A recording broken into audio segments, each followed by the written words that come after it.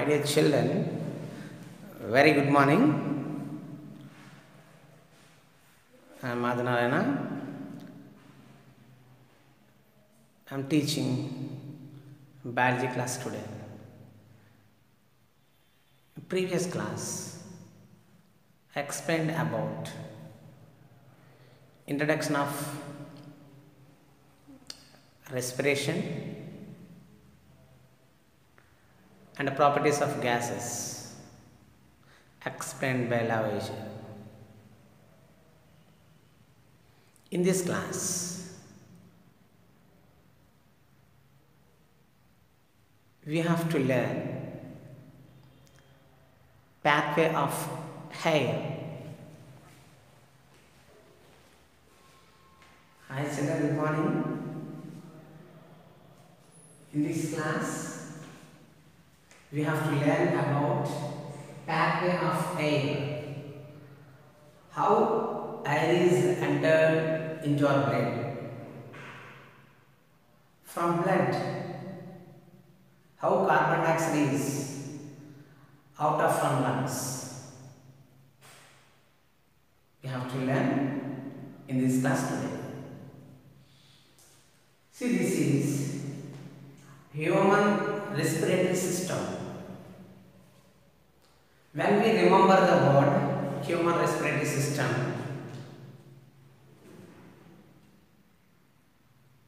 we have to remember a few words. What are the parts involved in respiratory system? Normally we have to say how air enters into the body. Normally the air enters through nose.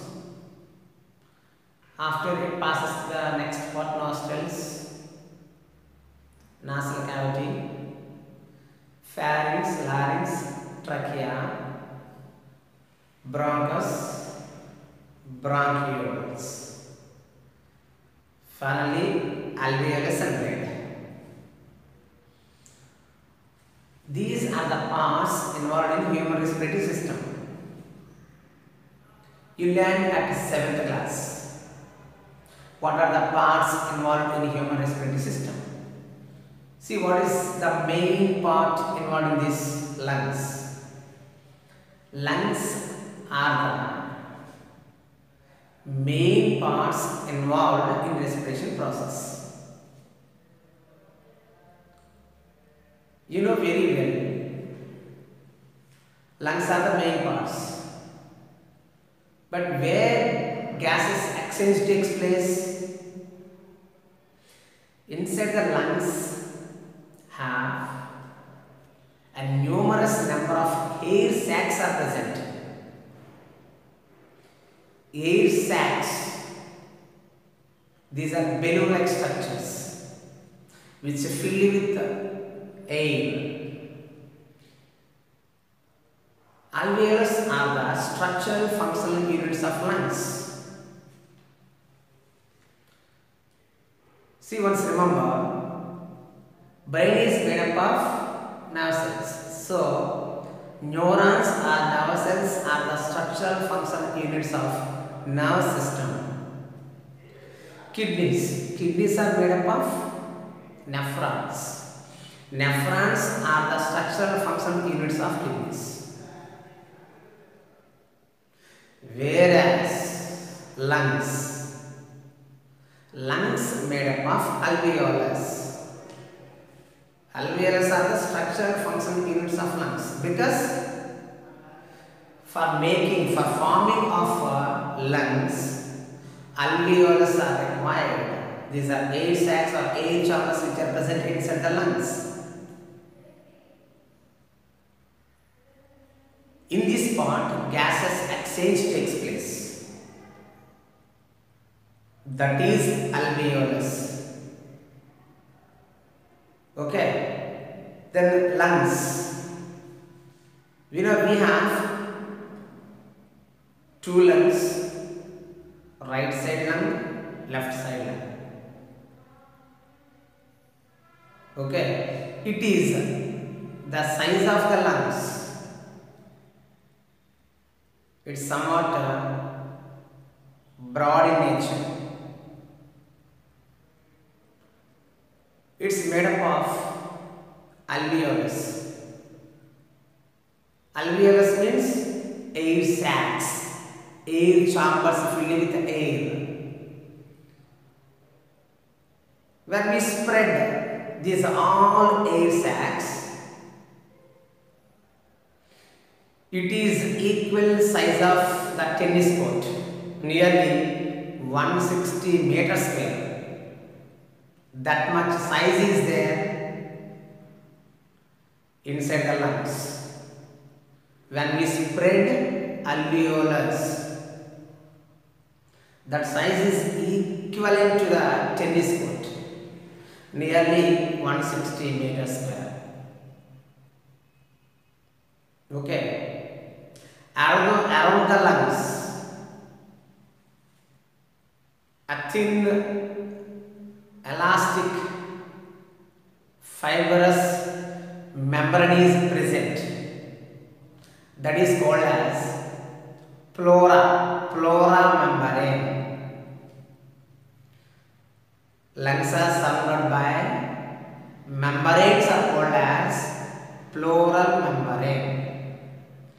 That is a brief introduction about lungs and their parts. Let us see how the air goes to the several parts, finally reaches to the each and every cell. See, this is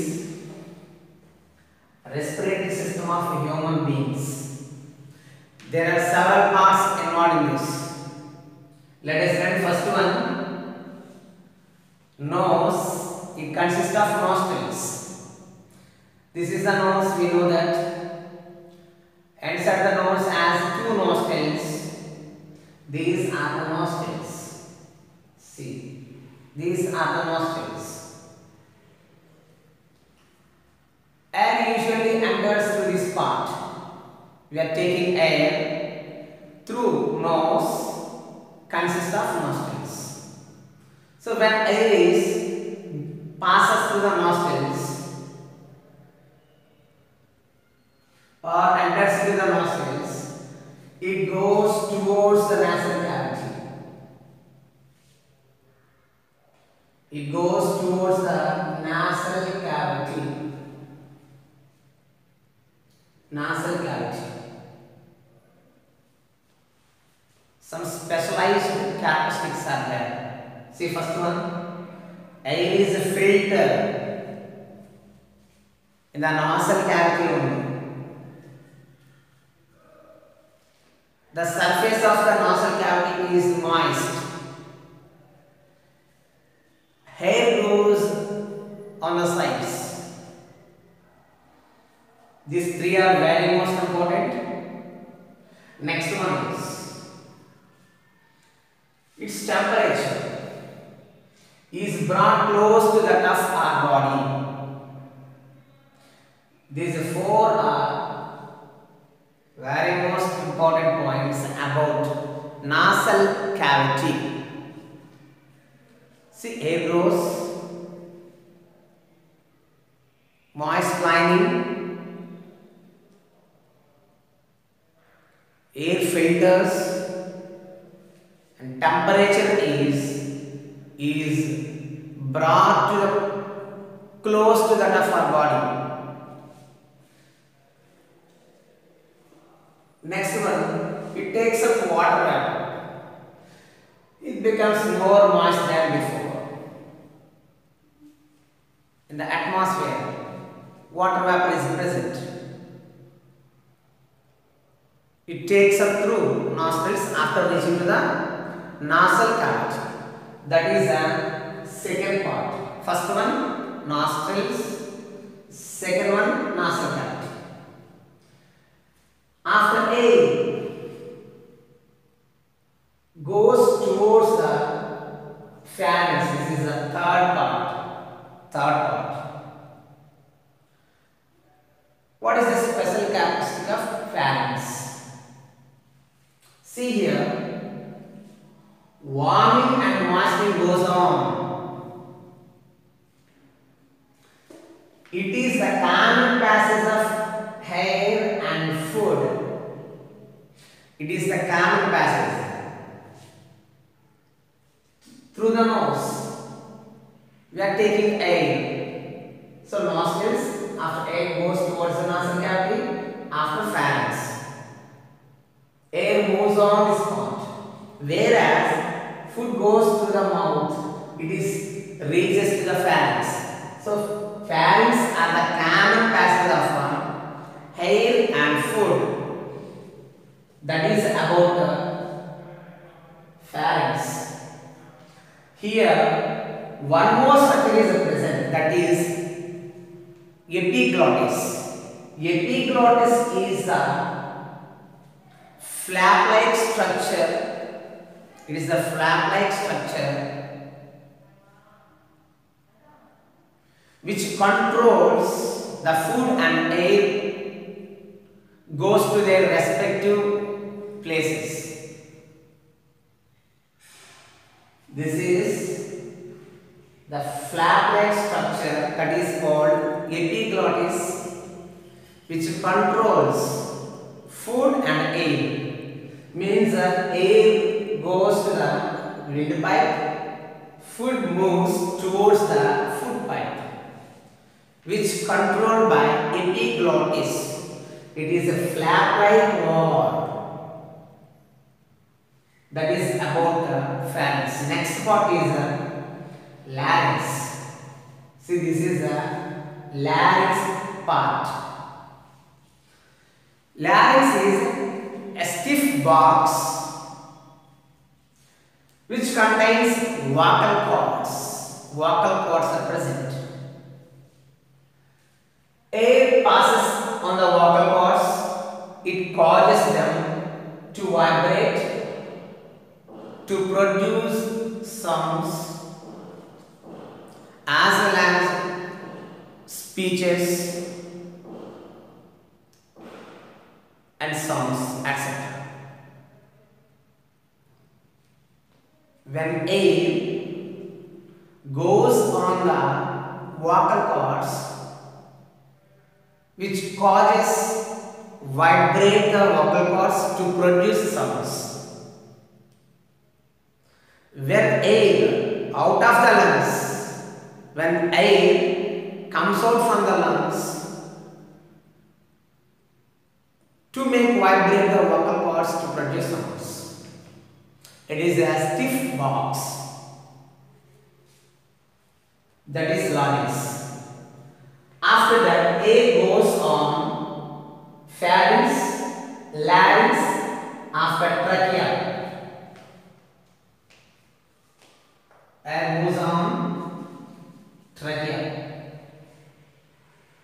What is trachea? It is a windpipe. Take your fingers, keep it on our throat. We feel here a tube-like structure is present. This tube-like structure is called as trachea. What is the function of trachea? It's channeling air to the lungs. Air is moving on from nose to nostrils, nasal cavity, pharynx, larynx, trachea. After it goes towards the lungs. That is about trachea. Next one, bronchus. At its lower and the trachea, its lower end of the trachea, this is trachea. It is the lower end of the trachea is called as bronchus. It divides into two bronchi, one leading to each lung. See here, this is a bronchus. Each bronchus can be divided into two parts. One part is goes into the right side of the lung, another part is moves towards the left side of the lung. That is about bronchus. Again, bronchus further dividing into small branches. Those are called as bronchioles. These are the bronchioles. These are the bronchioles. Again, each bronchiole dividing into smaller bronchus. Those are called as bronchioles. This is bronchus. Bronchus divided into bronchioles, small bronchioles. Here we have to learn, when these bronchioles are reaching to the lungs. Lungs are made up of a numerous number of alveolus are present. Those are called as alveolus venom. These are numerous number. These are called as air sacs, which is filled with air. See, air is moves on these all parts, finally reaches to the alveolus, which are present inside the lungs. Now, air is present in the alveolus. Here some important points are there. Alveolus. Alveolus helps in increasing the surface area for exchange of gases. These are the structural functional units of lungs. These are also called as air sacs or air chambers.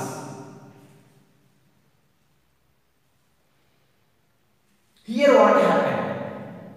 Here blood capillaries takes up oxygen. Here it collects oxygen.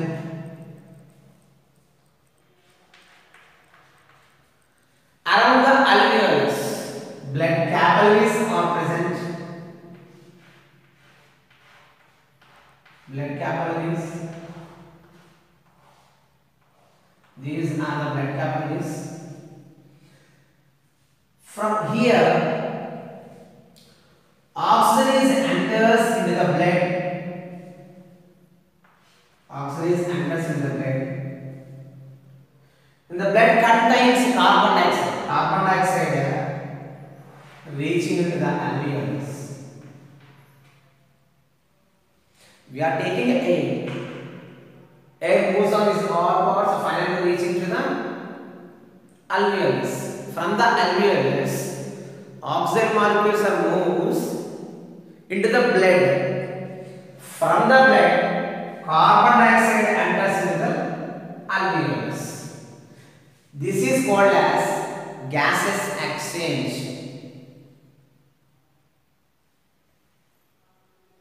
Oxygen enters into the blood. In the blood, carbon dioxide present. This is enters into the lungs. That is called alveolus. So finally, blood reaches. Oxygen reaches to the blood.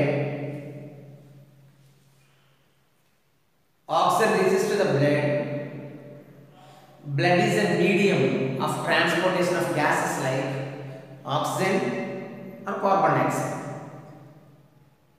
Okay. Now oxygen is reaching to the blood. Blood carries oxygen to each and every cell, and it collects carbon dioxide also. Why it collects carbon dioxide? Because we are expelling the carbon dioxide. For releasing of carbon dioxide from the blood, it collects carbon dioxide. So carbon dioxide goes to the alveolus. From the alveolus it reaches to the bronchioles. Bronchioles to bronchus. After carbon dioxide reaches to the trachea, larynx, pharynx, nasal cavity, nostrils.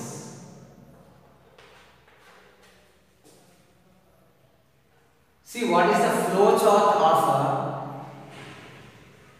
oxygen and carbon dioxide. How oxygen goes into the cell. See, oxygen enters into the nose, after nostrils, nasal cavity, pharynx, larynx, trachea, bronchus, bronchioles, alveolus, blood. From the blood, carbon dioxide is present. Carbon dioxide goes on these all parts. It's coming outside. This is about the pathway of air. Here one important point is that from nostrils to alveoli is moist and warm. The total process goes on into these parts. The air becomes moistening as well as warm. Okay. Once remember, some important points are there. They will ask in the public examination. Please remember it. See this. Write about the functions of nasal cavity. See, these points are important. Air is filter, moist surface. Means the lining of nasal cavity is moist. Hair grows on the sides. One more important point is its temperature is brought close to that of our body. Whatever the temperature is present, the outside, it is close to that of our body. Remember. Next one. Next important point is the pharynx. Warming and moistening goes on. If air is cool, it becomes warm. When air is moistening, it becomes warm. When air is warm, it becomes cool or moistening. That process goes on in pharynx. It is the common passage of air and food. Here one structure is present, epiglottis. It is the flap-like wall which controls air and food. Air goes into the air pipe, food goes into the food pipe. Next one. One more important in this, alveoli. Alveoli is the structural function unit of lungs, which increasing surface area for exchange of gases. These are also called as air chambers or air sacs. Okay, these are important points. See about lungs. Lungs are respiratory organs in human beings. It is surrounded by layers. These are called as pleura.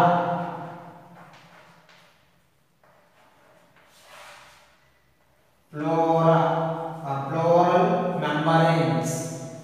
The membranes surrounded by the lungs are called pleural membranes. Okay. One more important point.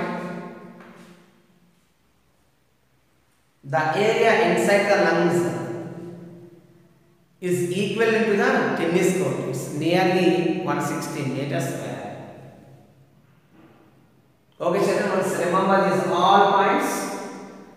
What is the pathway of air? Nose, nostrils, nasal cavity, pharynx, larynx, trachea, bronchus, bronchiole, bronchioles, alveolus, blood. Okay. This is the pathway of air finally reaches to each and every cell. What is the importance of oxygen here? Why air goes into each and every cell? Why? For oxidation process. For releasing of energy, it requires oxygen for us. Thank you, children. Write these all points in your notes and watch 2 to 3 times. Then you can understand clearly. Then I have to learn each and every point. Very most important. Thank you. Thank you so much.